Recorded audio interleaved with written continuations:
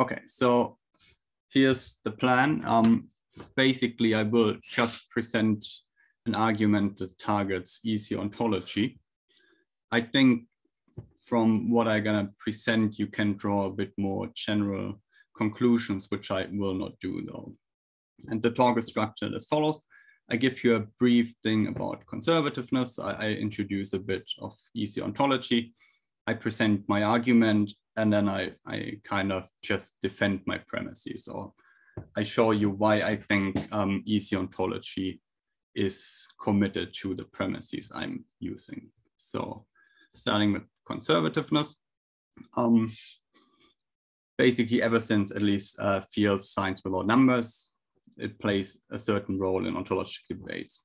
I'm not claiming that's all it does, just here is a way of introducing one formulation of what is conservativeness, namely one theory T prime conservatively extends another theory T if whatever you can formulate in the base language here of T, if the extended theory proves something that is already formulatable in that format theory, then the format theory needs to prove it as well, or derive it, or whatever. I don't really care how to spell it out in detail. Just in principle, the idea is what the extension says about the part that hasn't been extended, that was already there, needs already being said by the theory beforehand.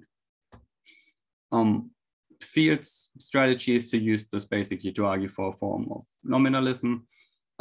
We don't need to care about this now, but something similar might pop up later on, depending on maybe what the questions will be. So much for the conservativeness part.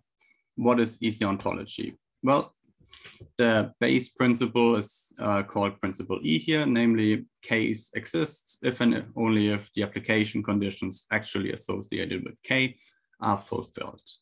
And in this context, we replace K with a general noun.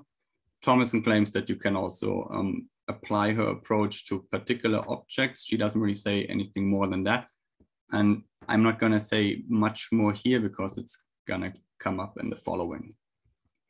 So how does easy ontology try to make this principle E work?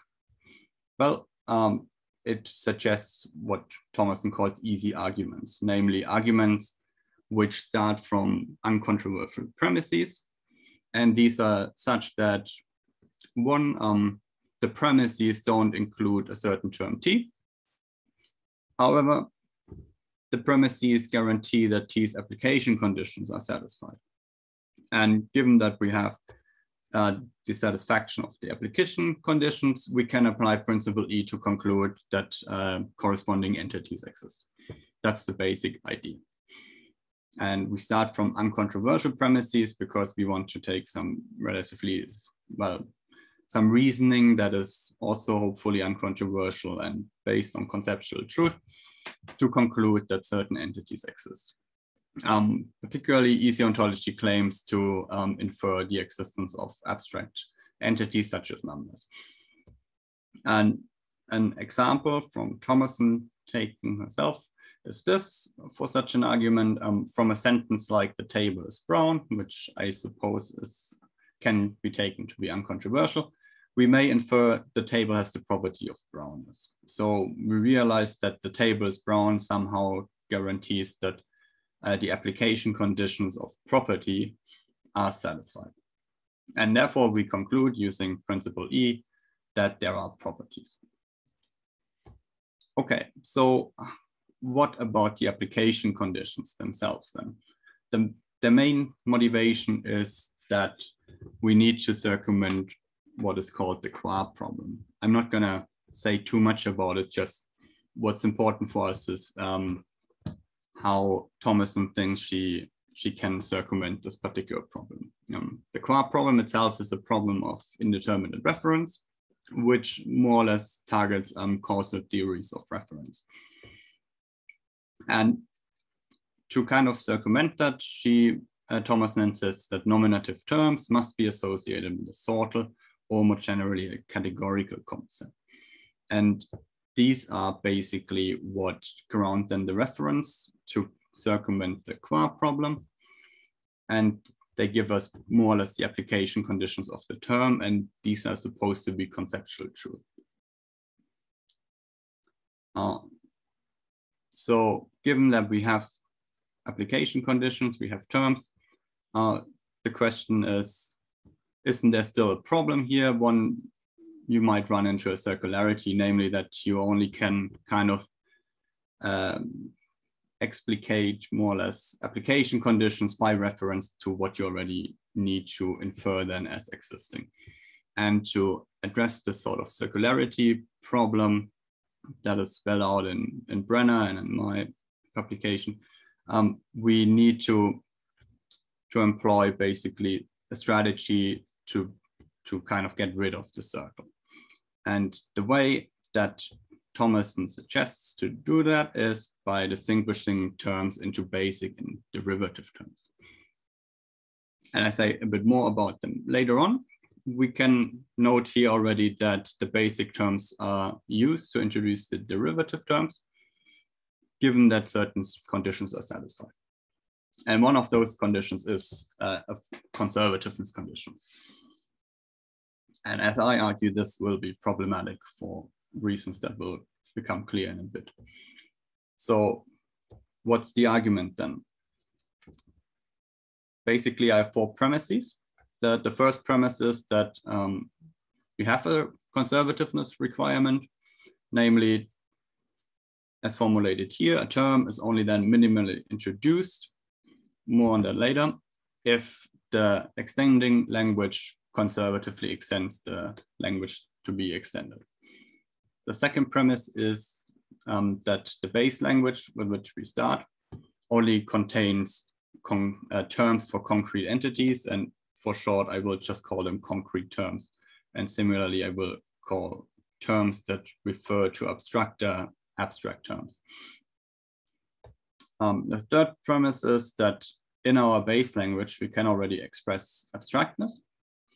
And the last premise is that certain inferences, namely basically easy derivations, are analytic. So with these 4 premises, what do I want to conclude? Well, the conclusion is roughly that easy ontology cannot infer abstracta. So why is that, and how does it roughly work? In principle, the idea of the argument, or what the argument intends to show, is that that we cannot introduce certain terms, namely terms for abstract entities. And why is this problematic then? Well, easy ontology wants to use principle E that we've seen before to infer the existence of corresponding abstract entities. However, principle E only applies if you actually have managed to introduce a term. So if you cannot introduce the term, you cannot infer the existence. Where does the problem come from? As I would argue, it comes from, here I call it T conservativeness. We will see that in a bit, namely Thomason's version of conservativeness. And roughly the idea is we start from a language in which we can express that something is abstract, but it doesn't follow in that language. So it is not analytically entailed. But if we introduce abstract terms, we actually get the analytic entailment that something is abstract. Hence, we have an implication or analytic entailment which violates the conservativeness requirement. That is the idea of the argument. A bit more using actually our premises. So we start from a base language which only consists of concrete terms via base language premise. As just argued, in the base language, it is not analytic entailed that something is abstract. Why is that so? Well, basically there's nothing abstract there yet, so it cannot be entailed. However, let us now introduce some abstract term and consider the extended language. Then we get this analytic entailment, and I will give the argument in a bit, that something is abstract, analytically follows from or in this extended language. Hence, we have an analytic entailment that the base language didn't have. But since the base language, and here the other premise comes in, is expressible already, this is a violation of conservativeness. Therefore, we haven't introduced an abstract term in the sense of Thomason. Hence, we cannot use principle E to infer that corresponding entities exist. So this is the argument. In short, what I will do in the rest of the talk is just more or less tell you the reasons why the premises obtain. So it's structured in two ways, in two parts. The one is regarding the conservatism requirement, the other one regarding abstractness.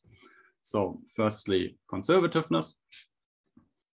As I told you before, Thomason distinguishes terms into basic ones and derivative ones. And I haven't really said anything more than that there is such a distinction.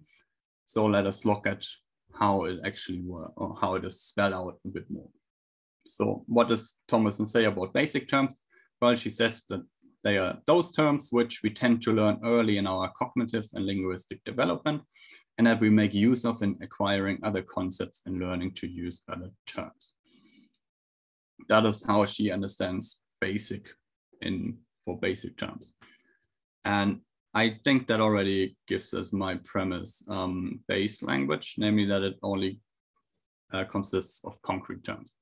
When we start learning terms, we don't learn abstract terms. I mean, there is a sense of abstract in which we might learn abstract terms, but that's not relevant here. Abstract is meant as like numbers are, or sets are supposed to be abstract entities. And I suppose that's also, I'm not sure how controversial it is. I would think that it's not. We start by learning more or less concrete or names for concrete objects, table, whatever. More on that in a bit, actually.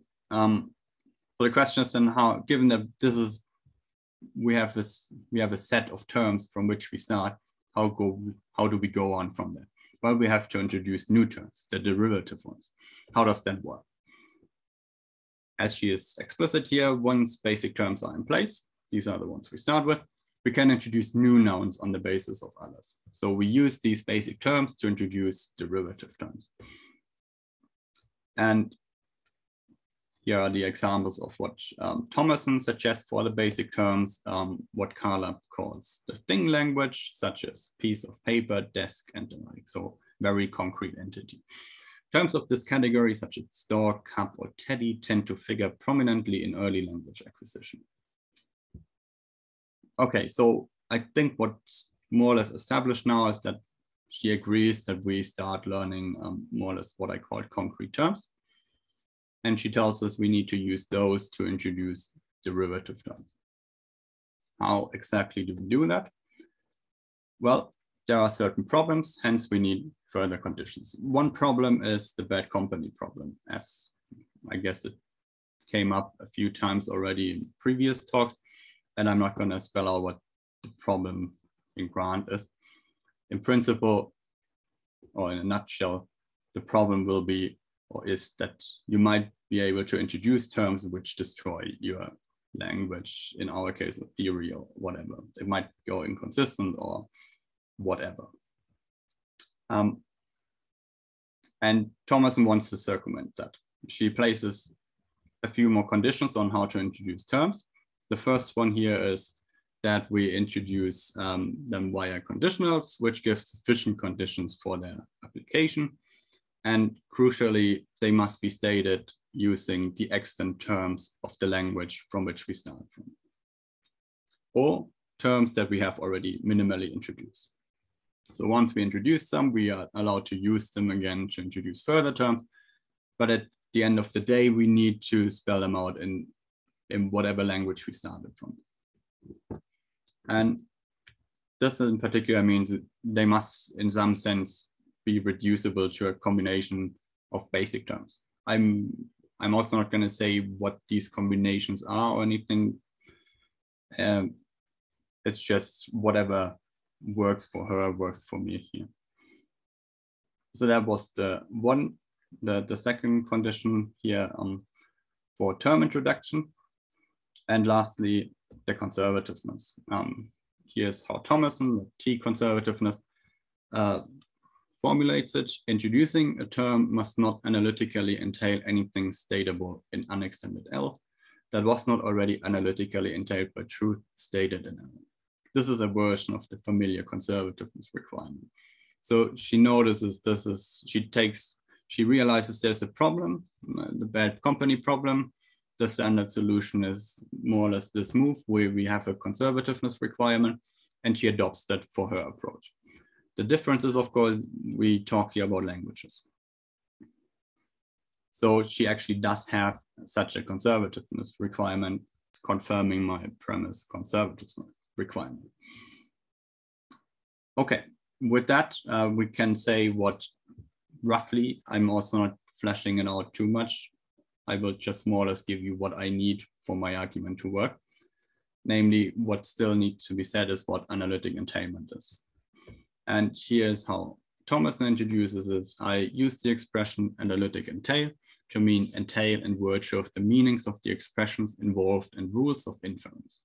So that a sentence or a set of sentences phi analytically entails a sentence psi, just in case, given only logical principles and the meanings of the terms involved, the truth of phi guarantees the truth of psi. And crucially, she adds in a footnote, and this is my premise, my fourth premise, cases of purely logical entailments, considered as entailments just in virtue of rules of inference, knowable by competent speakers, merely on the basis of their reasoning abilities, would also count trivially as analytic entailments, in which the meanings involved are making no essential contribution to the entailment.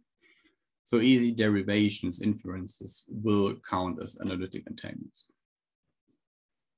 This again confirms my third premise. So basically what's left is the last one, which has to do with abstractness. What is that?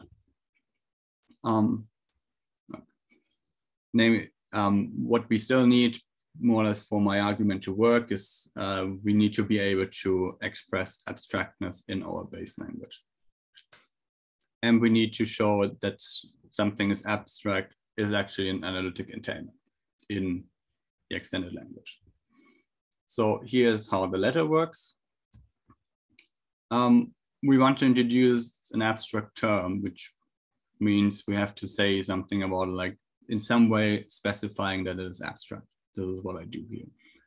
So from that, we get, of course, that E, the entity we started from, is abstract. And from that, it follows that something is abstract.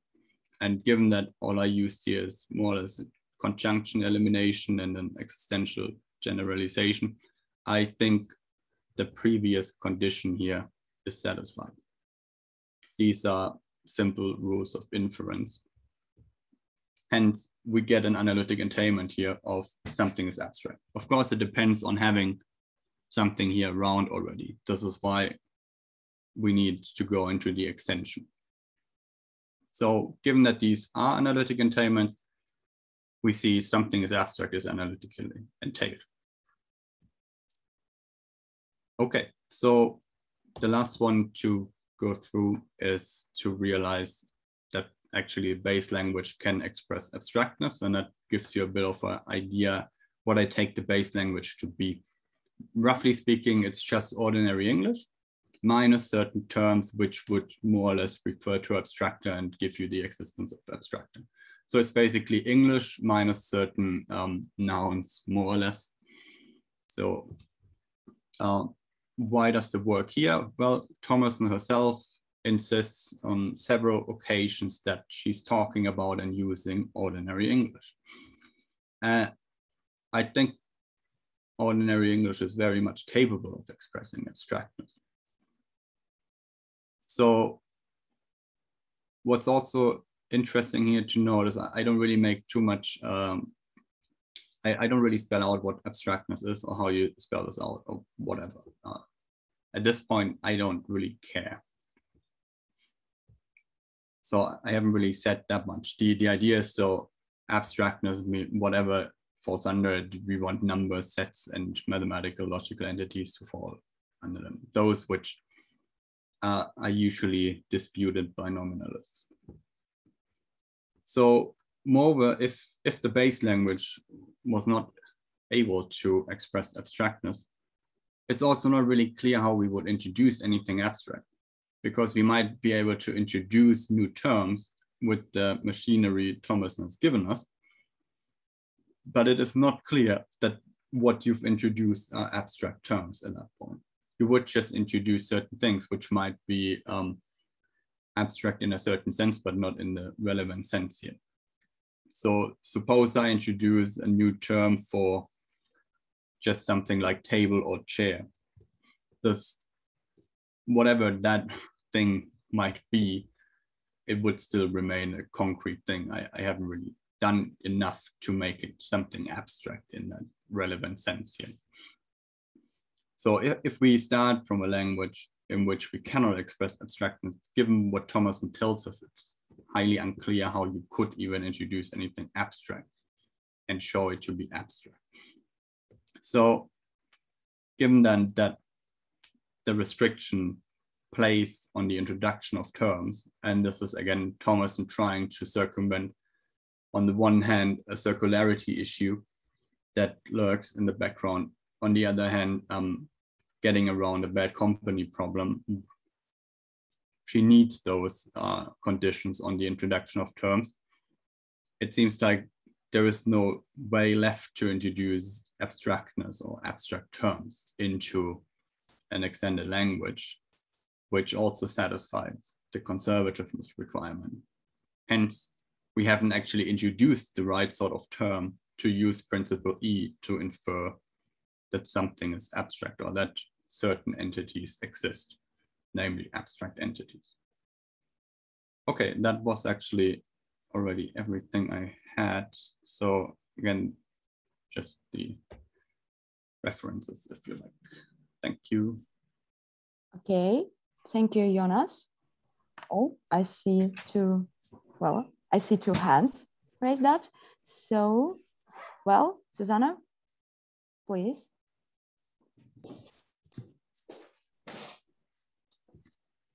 Hi, thank you so much. I found it very interesting and very helpful. I have to say I myself, I was a bit puzzled. Now your talk helped with the Thomason's notion of the basic terms. I feel like she uses them a lot. She talks about the basic terms all the time, but she doesn't really explain them in a lot of detail. So I think the quotes that you show and the examples were actually very helpful for me. It clarified a bit.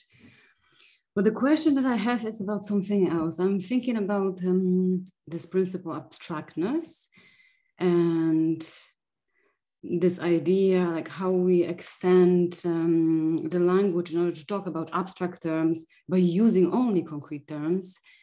And well, since I've been working on abstraction principles, my first thought was that it's exactly how we do it with abstraction principles. So, you know, we start with the base language that is normally on the right-hand side of the abstraction. And then we talk in terms of concrete terms. Like, for example, we just look at forks and knives and compare them. And that's how we get to the notion of a number. Or like we look at two lines and we see that they look the same. And that's how we get to the notion of direction. So wouldn't Thomason say that it just works exactly like in the case of abstraction? Yeah, thank you. I would have to guess. I can tell you what I would say. So some of these abstraction principles for me fail because, fail in a certain sense. They fail as getting you from concrete to abstract in that sense, because I think that there would to be needed something more. And usually if you look at these abstraction principles, something very abstract is on both sides. So maybe you introduce numbers on the one hand, but on the other side, it talks about functions or something like that. And I don't know what that is, but abstract. So as to what would Thomason say, I think she would try to do that, but I think she would fail for the reasons I alluded to just now. So you're right in saying she talks a lot about basic terms and she doesn't really say what this really amounts to. This is basically the only time she explains it a little bit. And I think she just trusts that we go along with it. In my other paper, I spell it out a bit more because there I address the circularity issue in particular. I know. I read the paper. Okay, cool. Yeah, so at that point, I think she thinks it works, but I think if you actually try to write it down and do the formal footwork to make it work, you will fail for the reasons I try to explain in the presentation, because you cannot really introduce them without some fancy trick, which more or less gives you something abstract and tells you that it is abstract in the same way.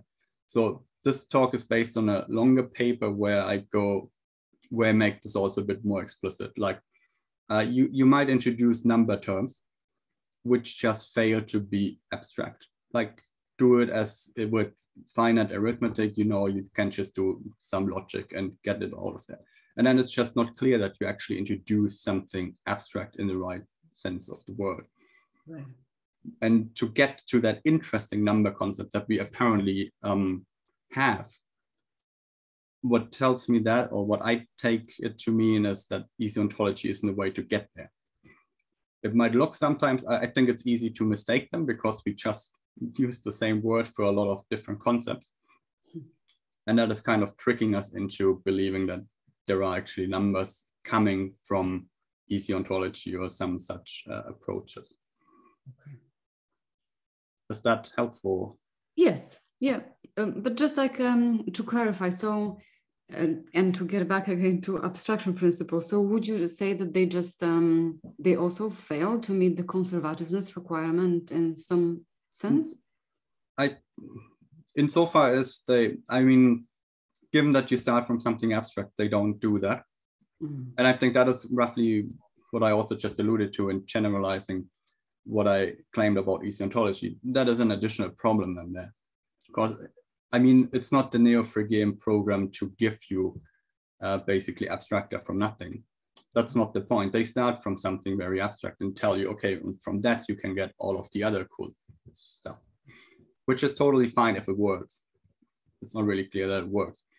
If it's meant as an argument to saying, I start here from something very concrete and I move over to something abstract, then I think, yes, the argument would apply similarly. Okay, thank you. Thanks. Mm-hmm.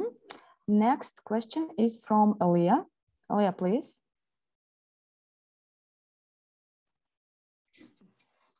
Hi, can you hear me?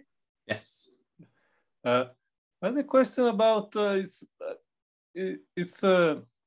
say something worse similar to your argument, but I found it a bit problematic to suppose that we already have abstractness in the base language. But I thought that given the application that Thomason wants to make, you can run similar arguments without that assumption. So take the case where she wants to go from certain molecules arranged table-wise to the existence of a table. Mm-hmm. Suppose the original the base theory only proves that there are all these molecules. So suppose it's 20,000 molecules. So it doesn't prove that there are 20,001 objects in the universe. But then you strengthen the theory with the application principle for tables. So you now also get the existence of a table, and the table is going to be different from any of the molecules. So now the extended theory is going to prove that there are at least 20,001 objects in the universe. Whereas that's just the existential quantification. So that certainly is going to be already in the base language, but it's not something that was provable in the base theory. So it's very similar to your argument. It strikes me you require even less assumptions about what vocabulary is already in the base language. I don't know. Interesting. Thanks. I think where it becomes difficult is if she's right about the application conditions and whatnot, then I'm not sure that the mathematics actually works out in that way. I think you would have the same number of entities in both cases, whereas one might have just different names suddenly. And I'm not sure whether there wouldn't, I mean, if metaphysically speaking, if that sort of thing that is the several particles arranged a certain way is a table, then the table is already there, and it would just tell me more or less that something went wrong in counting all the entities in the first or in the second place. Do you understand what I'm getting at there? I'm not very familiar with Thomason, but I don't understand how. I mean, by assumption, the theory only proves that there are 20,000. The base theory only proves that there are 20,000 objects, which are the molecules. And so when you introduce the table, I would have thought that she thinks that the table is different from any of the molecules. I mean, from the molecules, yes. But what is less clear to me at this point is that the assumption is already correct. If the theory proves that there are 20,000 of them, and she actually thinks that a table is an object which is distinct from all of that, then the math doesn't work out in the first theory, I think, for her. To say, hey, okay, if the table is already there, then you just miscounted in the first place. Whatever I prove, then I would see that as well, basically showing that the theory was false in that sense. I thought the table could only come in once you use the application principle in the strengthened theory. Well, you can derive the existence of the table, but I'm not sure whether the counting still is an issue here. I mean, depends on what actually you count. If it's all the entities or all the entities which happen to be derivable in that sort of language. Okay, I see. Thank you. Thanks. Well, next question is from Brad. Brad, please. Thanks. Okay, sorry if you covered this at the beginning. I missed the very beginning of the talk.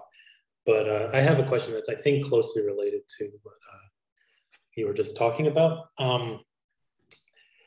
So I don't know how to put it exactly, except, so if you're talking about conservative extension, the notion that you're using is not exactly the same as the notion that, say, Hartree-Field uses or Crispin-Wright uses, because what he's talking about is, what they're talking about, they say like no new theorems about the old ontology. And so did you talk about this in the talk? Or? I mentioned that there is a difference, yes. Okay. All right. So what I wanted to ask is just, I would have thought that Thomason is using that notion. And then, you can prove in the new theory that there exist abstract objects, but that existential quantifier is different from the one in the previous language. So the one in the previous language is the one that's restricted to the old ontology. So it seems to me like if you use that notion of conservativeness, you still get a conservative extension, unless I'm mistaking how everything's supposed to be working. A few things. One would be what I gave as Thomason's version. I just quoted Thomason actually.